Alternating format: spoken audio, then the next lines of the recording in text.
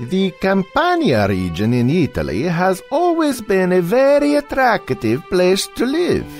The warm climate and fertile soil meant people flocked to make their home there in ancient times. There was just one problem: a giant volcano that had the power to destroy everything if it erupted. It had happened before.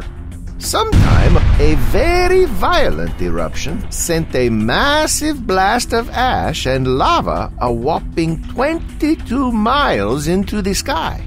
Nothing escaped the blast, including people, villages, and farms. However, people just forgot or ignored Mount Vesuvius's dodgy past and continued to live in its shadow. They didn't even take a huge earthquake as a warning sign of the devastating eruption that would eventually arrive in AD 79.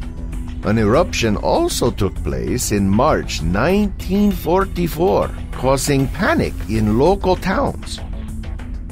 Experts say Vesuvius is due for another eruption soon.